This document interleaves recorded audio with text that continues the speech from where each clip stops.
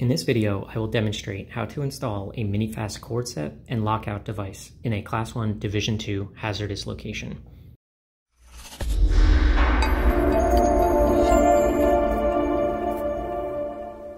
To do this, you will need 4 components: a core sensor's pressure transducer with a Mini-Fast electrical connection,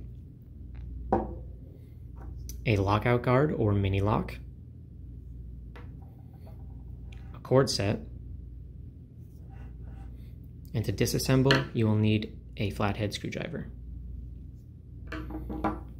First, take your core sensor's pressure transducer.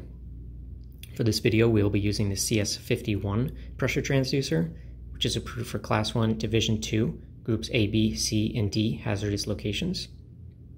And we will connect it to our cord set. Now, both these items are keyed to prevent incorrect connection. So on the mate cord set, we have a cutout here. And the connection on the sensor, there is a notch right there. So we will mate those two up and thread on the cord set hand tight. Next, you will take your lockout guard, and when installing the lockout guard, you want to make sure that this arrow is pointing towards the pressure transducer. So just place the lockout guard over the cord set and close it shut, and you'll hear a snap. And here you have a completed assembly. When you are ready to disconnect, you will need to use the flathead screwdriver. The lockout guard has a little spot right here where you will install the flathead screwdriver. And in this little slot, there is a lip that is preventing the lockout guard from opening, so you cannot open this without the use of a tool.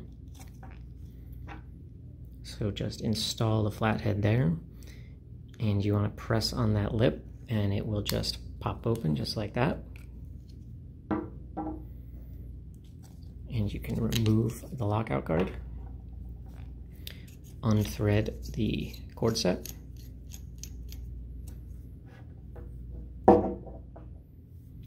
and that is how you install a Mini-Fast cord set and lockout device in a Class 1 Division 2 hazardous location.